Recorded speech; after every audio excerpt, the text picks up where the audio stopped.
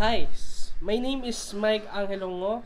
My Chinese name is Wang Chen Chen. So, I'm part of the ME4C, which is the partnership between Adamson University and Mingshin University in a dual degree program. So, today I'm in front of you to talk about my internship. So, I was assigned to work at NAFCO. So giving you a little bit of background of NAFCO. So basically, NAFCO is a company which is more. I mean, their product is more on aerospace products, and they have two company, one in Taiwan and one in China. So the company in Taiwan is located at Taoyuan.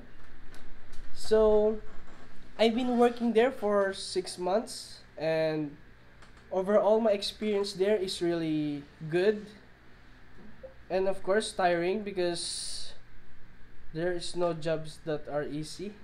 So I was assigned in a on a I mean I was assigned in NBU department, which is the new business unit. It is a department just established around 5 years ago, 3 years ago.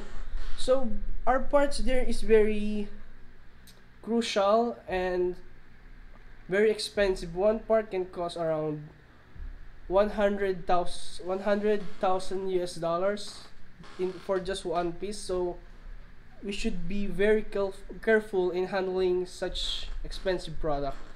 So my role there right now is I mean I can operate milling, CNC milling machines, CNC lathe machines, wire cut, and some other stuff. I was like a overall support, which means if one worker is absent, I will do his job because I can do everything. I can operate every machines in our department. So for me, the most what do you the most important knowledge I gained from this internship is you don't you you can't give up even if you're tired. I mean, even if you're tired, you should keep on going. You should never give up because the work in AFCO is like a window for us. I can see how we saw how life really works, because school life and work life is really different. Because at school you can rely on everyone.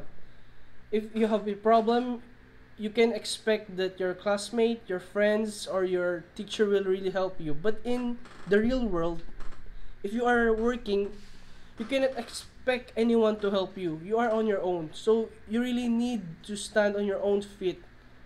You really need to think harder, or you need to improve your problem solving skills in order for you to survive. And of course, just like I said before, you can't really give up even if you're tired, because it's your life. No one will help you.